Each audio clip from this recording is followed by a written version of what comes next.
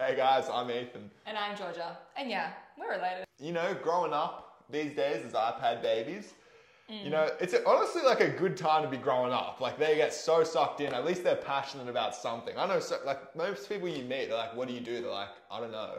It's like, I don't have a hobby. It's like, at least they've got the iPad and they love it. I've got one.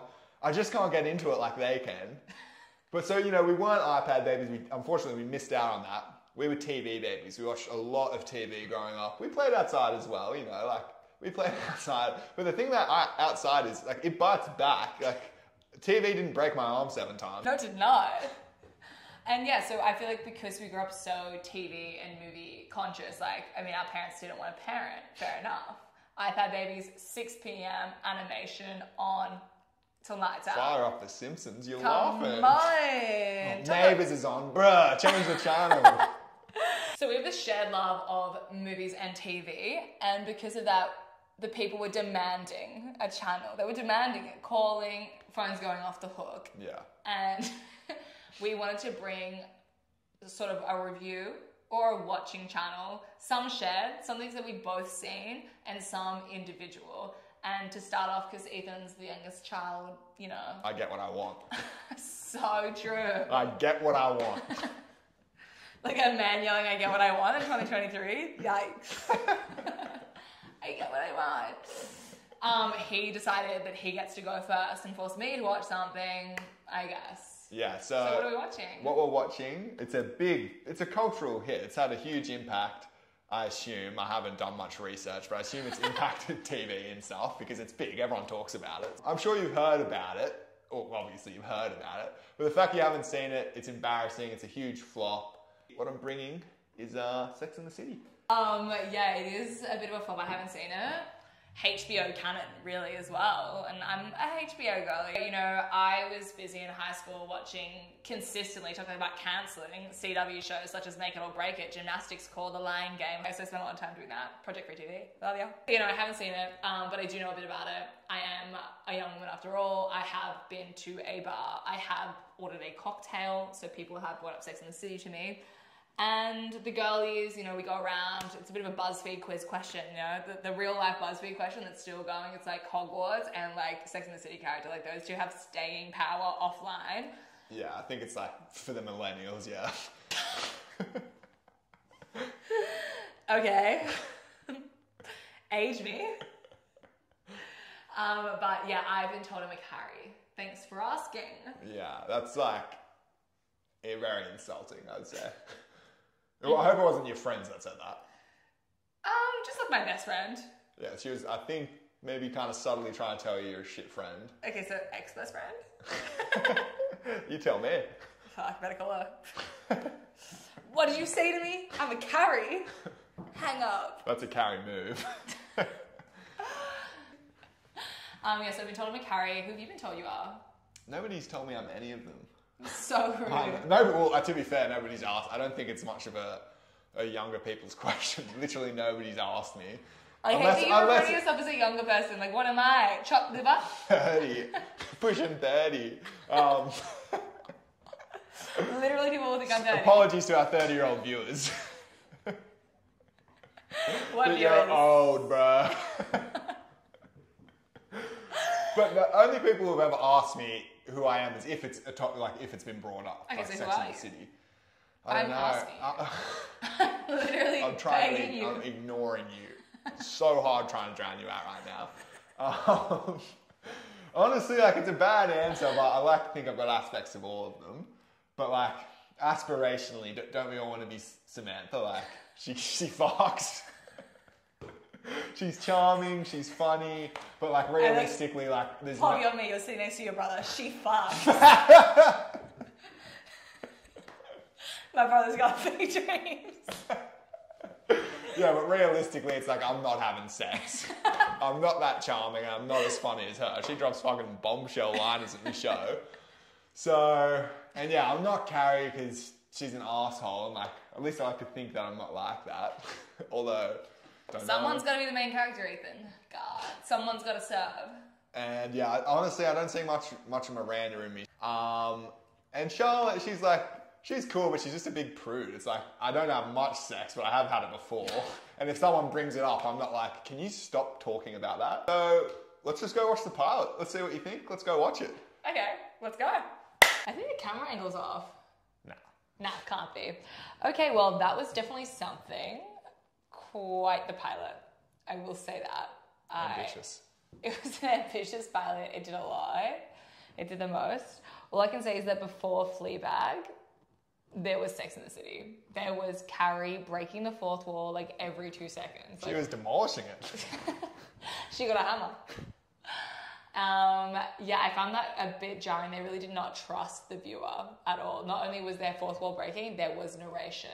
It is like funny in the part, there's so much of that fourth wall break, and we watched, spoilers, a few extra episodes, and it sticks out throughout season 1, but it's just, they completely drop it. Like, it just becomes the narration, which is plenty. Like, you get it. Oh, I got it. But before we get into a quick view of all our themes and what I'm thinking, what you're thinking, how am I feeling really post season 1, episode 1, accurately titled pilot.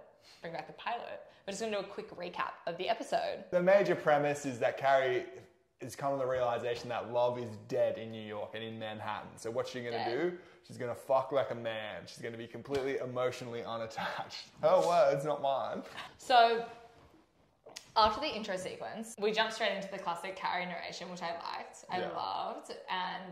But I just think the sequence went a little long. Essentially, like, Carrie takes us on this journey through, like, a woman who's trying to find love, and she's come from London, apparently. Like, sorry, I don't know what casting director was in charge, but that woman is not from London, and there's no way she set foot in an art gallery. She is from Bendigo, Australia. Doubtful. Only just moved here from London. London? Really? Usually, it's like they hire a non-Australian actor to do an Australian accent. It's like the worst accent you ever heard. And you just think, just hire an Australian. This time, they prepared for that. We're like, we're going to go one step further. We're going to hire an Australian to do a British accent, and they're not going to pull it off at all. Not at all. It's literally it's the opposite of posh. It's like trying to give, like, posh art gallery, like, viewer. Like, not that we've ever been to an art gallery. Like, I would never go. Never. Like, nah, not for me. This is the only medium for me. Yeah. That's their whole meet cute in this story is, they needed an art gallery. It's like, can you imagine a worse first date? Like, you're at the art gallery, like, pretending that you get it. Get me to the gift shop, fucking ASAP. I mean, also, there's just no way this woman from Bendigo has been. Like, she would eat a meat pie, not caviar. Do you know what I'm saying? Like, the accent is jarring. Like, I don't understand her in this setting. Like, sorry, it's taking me out of the world. Yeah. But, like, I think Carrie is, like, literally, like, I mean, I guess not Carrie, but, you know, I blame her for everything. She's the main character. It's like documentary style. Like, what is this, David Attenborough? Like, the whole first part, there's lots of random, like, interviews. It's like, it's giving, like, TikTok on the street. No, yeah, it's not like, that's an insult to Sir David. It's like, you watch it and it's like, yeah, they're doing these street interviews and then the person goes back to reading the newspaper. It's like, it's something from, like, a YouTube documentary that's got, like, 20 views, probably like this video. No, but it's even worse than, like, a YouTube video or things. Like, it's literally TikTok street interviews. It's giving, like, I did a random favor for someone. Like, it's so bad. Like, the editing is shocking in this part of the pilot. Like, that's all I can say. There are some, like, funny moments, which I did love. Like, it's very, like, you know, she was giving poignancy with these opinions, but I do just think the editing, like, really took me out of it. But there were some iconic moments. Like, I think my favorite is, like, they're like, you know, she's gorilla, she's underground, she's, like, in the gym interviewing men, but, like, is it her? Like, you don't know who's doing these interviews. They're just speaking to the barrel of the camera, much like this. And there's this guy talking about sex, because they have it in the city. He talks about the mid-30s pamphlet, which I personally never heard about, and, like, it's giving misogyny, but I do love anything with, like, a fun, like, saying. Like, it's giving situationship, mid-30s pamphlet. Like, I love a name to a phenomena. Okay, the documentary style is wrapped up. What are we doing now? Boom. Cut to the 4 main girls at dinner. You know, they're eating a bit of cake, they're chatting, they're shooting the shit. As they should. They girlies, they're unmarried, single, unlikable, obviously. They're really just rubbing in how, like, divorced and single and 30 they are. Like, they're celebrating a birthday, and you can't have an unmarried woman in a scene not eating ice cream or cake. That's canon in the culture. We do know that. And I think I liked this scene because it does really introduce us to all the characters, which is fun. I do think it's, like, iconic that only Samantha gets, like, some title head freeze frame, which is fun. This is Samantha. You don't need to worry about these other two. Fully, it's like, okay. And honestly, that's kind of how I feel by the end of the scene. Like, Samantha's like, I'm out here, I'm a successful, hot businesswoman, and I can have sex. And like every time sex is like mentioned, like Charlotte is like gagging. It's like she's never gagged because she's gagging at the thought, you know? It's like, okay, Charlotte, chill. Like, I just started trying their best. Yeah, so Miranda and Samantha are talking about how they're out here fucking like men, you know, no feelings. And then cut to Carrie and Charlotte. Hey. They're haters. Yeah, they're fucking haters. Wow. They're like, oh, it's all bullshit. Like, what, you don't believe in love? And then Carrie's like, yeah, that's bullshit. Like, just wait till you find the right man. And then Samantha hits her with the right man's just an illusion, honey. Like, just start living your fucking life. Like, boom. Boom.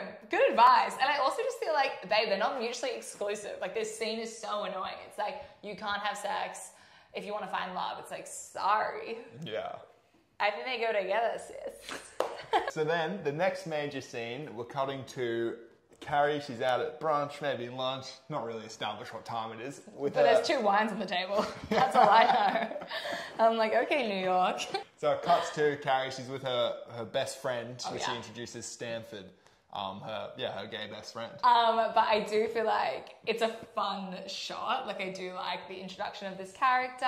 It's done well. I feel like it's funny, the freeze frame in this moment, and I think it's the first time, to be honest, it's done well. Stanford has that really funny line where he says, oh my god, sorry, okay, the best thing ever. Sorry, it's giving queer. It's giving yes vote. It's giving marriage equality. Stanford's like, oh, I just feel like the only place that you can find love in New York is in the gay community. It's straight love that's closeted now. A man enters, okay? And Stanford is like, do not turn around, Carrie. Like, do not look. The love of your life just walked in. So obviously, as the viewer, I'm like, well, look, sis, I need to see who it is. Anyway, so Carrie's obviously like turns around, she comes back, she's like, oh, and then she's like telling us she made a mistake with him at 26, 29, and like 32. Yeah. And I'm like, babe, we've all been there, doll. And yeah, he looks pretty hot from afar, I'll He say is that. handsome, yeah. He's quite stunningly handsome. I can see why she made the mistake. And then Stanford's like, obviously do not go over there. Like, he's a pleading bestie at this case. So he's like, do not do this. And Carrie's all of us, actually, I'll be honest. Like, she is main character in this moment because she really is all of us. She's relatable. She's like, what am I, a masochist? Like, I'm not going over there. I'm not speaking to him. But then, you know, she has to... Well, she's not just a masochist, she's a scientist. So she goes to run a little social experiment on the guy to approach him. So she goes over there. And then cut to... She is going to make that mistake again. She's chatting with him. And then there's these shots of Stanford being like no. He's all of us. They're both all of us. Yeah, We've been on both sides of the fence. So, like, your friend's giving you advice and you just ignoring it. Like, I'm going for it. Fuck it. No. First you say yes and then you ignore them. Yeah. That's all of us. And then she goes over there, she sees her man, and like, look, it's a little toxic. Because he hits her with a hey babe and kisses her on the cheek, and look. Such a bold opening move for something that's obviously fizzled out. You go for the fucking kiss cheek. Gotta say, like... so high. Yeah, that's confidence. I swooned. So I was into it. And then, Carrie's really like... She laid down the law for her social experiment. She's like, I'm going to have sex like a man. And she straight up invites him back. For not a conversation, if that's what you were thinking. So Carrie's run her little social experiment. She bangs, she leaves. She's walking on the sidewalk. Like, come on, hold our hand through it, Ethan. Jesus, she bangs, she leaves. Like, she owns the place, you know? She's like, she's on top of the world. I just had sex at 3 p.m. And then, boom, shoulder check, drops her purse. Stuff goes everywhere. By stuff, we pretty much mean condoms and lipstick are scattered on the floor. And I mean, 2 essentials. Yeah. Talk about a what's in my bag video. GQ, hit me up. And then, who saunters over to help her pick up her stuff? This is the introduction of the big love of the show, Big. Talk about a meet cute. He's helping her pick up her condoms. We get this really funny narration where she's really specific. She's like, my Trojan, my extra spicy fucking big dick condoms. But yeah, I do think this is like such a fun thing. Watching this as a first time viewer, I was like, okay, so like Big is in the movies. And as discussed, I've seen the movies. Like, I know he's the love of her life. And it's just like in a meet cute and like, I don't know, like Love Actually and everything else. It's like this like really wholesome moment. It's like she's just fucked someone else. She like walks out. She's like, literally, she says nothing. Also the editing, sorry. She says nothing can get in my way. And then someone literally gets in her way. And then she drops her whole bag. I'm like, oh my God. Talk about dropping the bag, dropping the ball. Like, it's such a funny scene. It's such a good meet cute. Like, I actually think now, we're rom-com viewers. I think this might be my favourite meet cute. Like, it's so silly. It's unforgettable, isn't it? Because that's the thing. It's like lots of these meet cutes. It's like, I met them at the super. It's like, I've had millions of conversations with people at the supermarket, instantly forgotten. Well, you went to Coles. If I get shoulder checked, millions. if I get shoulder checked, I've dropped my condoms everywhere. Someone comes over, helps me pick them up, comments on them, and fucks off. I'm like, holy shit! What's your number? We just had the meet cute. Now we're cutting to another cafe scene. We're really getting introduced to all the characters in this episode. And we're meeting? Forgettable guy. So Skipper, true. I think his name is. So they're at the cafe or whatever, and he's like, I've got to confess something to you. A huge, intimate secret, if you will. It's been a year. Carrie, really? It's like, come on, like TV shows and movies make it seem like if you're not having sex every week, like there's something completely wrong with you. Well... No, fully. It's like, wait, what? Yeah, it's like, oh, like, if a friend told me they hadn't had sex in a year, it's like, oh, whatever. Like, it's like... Oh no, capital L loser. Yeah, it's like, bruh, like, and you think we're going to be hanging out. You haven't fucked any... Boom, like, dude, we're not on the same level. Like, I check my little roster for friendship and you're off. Bam. Like, wait, you didn't fuck last week? Sorry. But this is like, that is seriously how characters act in these shows. They're like so shocked when their friend says I'm going through a huge dry patch. Like, I haven't had sex in 6 months. It's like, dude, who cares? Like, I literally didn't ask. Like, they never ask either in these shows. It's crazy. It's like, Yeah. they just bring it up and it's like, oh, like, why did you make dinner weird? Like, I didn't ask about your sex life. I asked about how your family's doing. Like, I care about you. then he starts talking about how his problem is he's too nice. It's like, it's like... Well, that's always the issue for men. They're so nice. Like, honestly, like, women are always out being like, men are too nice to us. I'm honestly, me and my friends, when we get together, we're like, the guys out here are so kind. And then Carrie mentions the word pussy. Eee! This guy is cringing at somebody saying pussy. It's like, that is like, when we saw it, I was like, oh my God, like what, who the fuck is this guy? It's like, bro, you're so nice at the word pussy. Just making, eee! Oh, he knows women. He knows how to get women into bed. I just can't degrade women like that. I hear the word pussy. Eee! So we just see Carrie introduce Skipper as a capital L loser, and she's like, bestie alert, I know someone you could hang out with, and it's Miranda. Like, okay, friend. Yeah. And they're at the nightclub Chaos. They're all at it. It's giving. We've got Carrie there, we've got Samantha there, and we've got Miranda there. Miranda's at the bar. She's with Skipper, and cereal, something. I think honestly, we'll just play the clip here. Are you saying that I'm not pretty enough?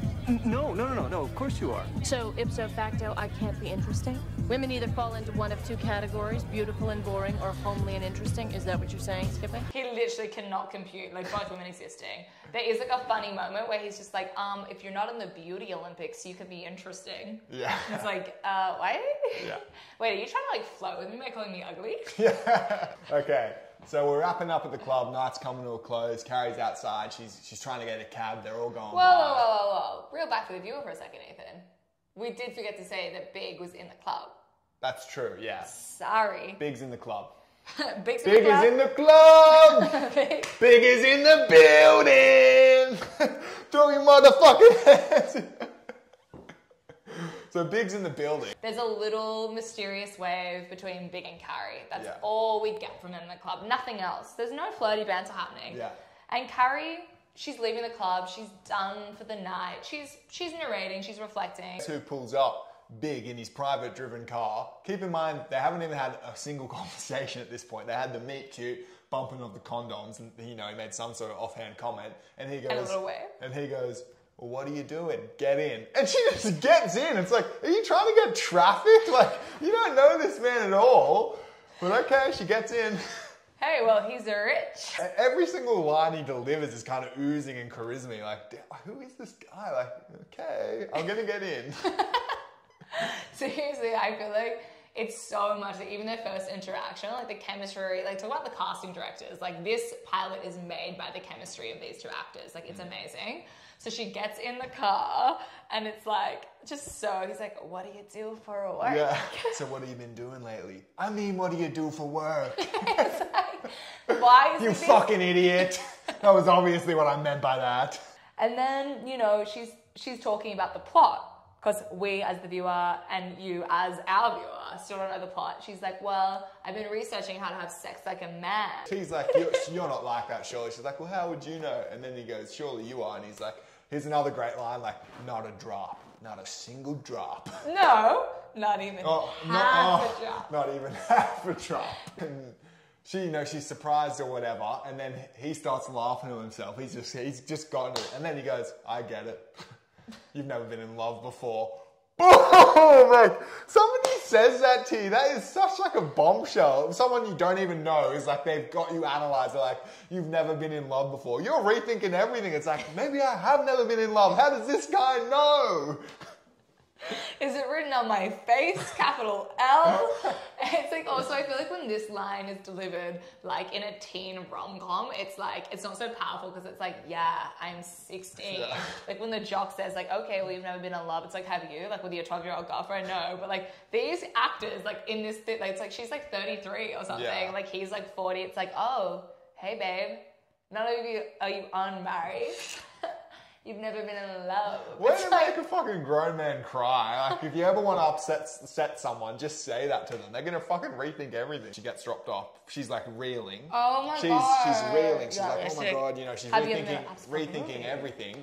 So then she goes, you know, car's about to drive off. She's like, wait, I got to know. Knocks on the window. Have you ever been in love? He just hits that. Abso-fucking-lutely. Window winds up, drive off, freeze frame, end of the episode. The freeze frame is so good. Abso-fucking-lutely. Yeah. Freeze frame. Yeah. Come on. It's such a good ending. Come on. I honestly, directors in Hollywood right now need that. Yeah. They're doing too much with these Netflix moments. Like, freeze frame more. Yeah, for Give me sure. a freeze frame. Yeah. I want to sit in the moment. And so that's the plot. Those are the highlights. We've seen it. We've absorbed it. Mm-hmm. Time to revisit the age-old question. Who are you? I would say I'm probably Carrie because I'm insufferable. Never stop narrating. And I'm a little bit romantic. Yeah, I'm a bit of a romantic. Well, So yeah, what do you think? Do you think I'm Carrie? Yeah. You know, I've spent more time with you since we filmed the first bit, and it's like, oh my God, like, can you shut the fuck up? You're at work getting pinged. Yeah. Bro, leave me alone. I'm at the office. So we've seen it. We loved it. We commented on it. Did we love it? No, we loved it. We loved it. We immediately we were watching it like, oh, let's take, like, we watched the episode, we're like, we'll take notes, you know what we're going to say. We're like, fuck that, let's put on episode 2. And yeah, that's it. Well, we loved it. We hope you watch it. And I think that's it. There's only one thing left to do. Oh, no, we're going to do it again. And there's only one thing left to do. Look at my elbow, that's how you get a good dab up. And there's only one thing left to do. Oh my God, you suck at this. And there's only one thing left to do. Bro, you can't dab for shit. You need to go less hard. Okay. You're But way too strong. You're used to dabbing doll. You need to put more power into it. I'm putting it. I'm just not you. There's only one thing left to do.